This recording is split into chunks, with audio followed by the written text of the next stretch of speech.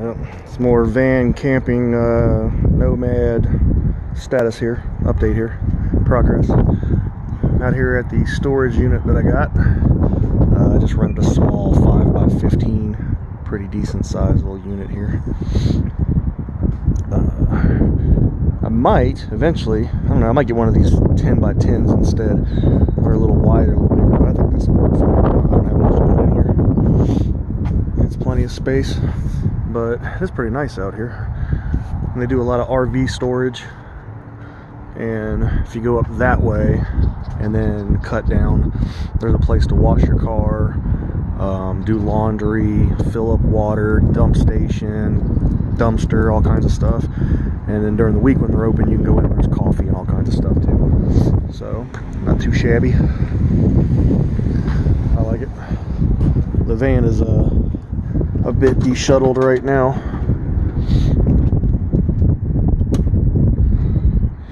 So yeah, it's a little bit of a mess because I took some stuff apart to bring stuff to storage so the bed's laying flat. I have some shelving that, the big plastic shelving, I'm going to do a no build that I seen that'll raise it up where it was, and then I'm going to lay the bed on top of that, so I'll have storage underneath it. It'll give me about a good 13 or 14 inches of storage underneath height wise, and the length, it'll be like the length pretty much. And then also have a dresser in the back. I don't know if I want to keep that there or move it up here. I kind of like where it's at, but I may take the back seats all the way out so I have the storage underneath the seats where that well is, where the stowaway seats would be. And then under here, there's actually a storage thing under here. It's just odd to get to. So, and then I'm going to put carpeting or mats down to cover these hooks up once I get everything else in. So it's coming along good. And then I have curtains that are going to go up in here, but just wanted to show the storage unit that I got.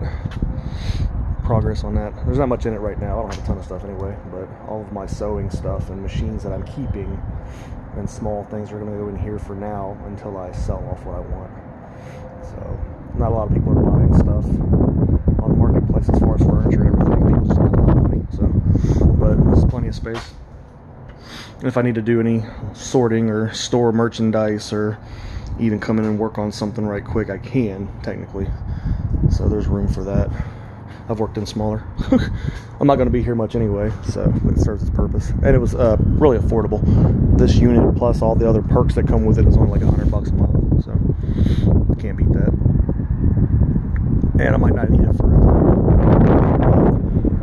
I mean, it gives me a free place to do laundry and everything too. So it's like the rain, this wind's kicking up. Take your stuff, drop it off, and get back out of here, and then go pick up some more stuff before this weather gets bad. All right. So just a quick update. Thanks, guys.